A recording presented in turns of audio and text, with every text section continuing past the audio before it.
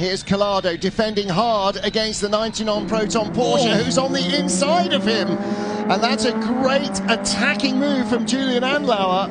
So going from being the one on the attack to being attacked into turn one, they're going to have loads of marbles on their tyres here, and hence running wide, both of them. A little bit of argy-bargy as well for good measure. So here's the moment. So, oh, he did go right over the white line. He's going to have to give that back. All right, he was forced off, you would say, by Collado.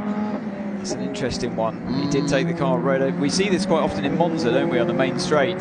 So that's another one. Now the stewards are getting busy towards the end of this race. Oh, they've been busy from the beginning. So many technical infringements that there have been penalties for.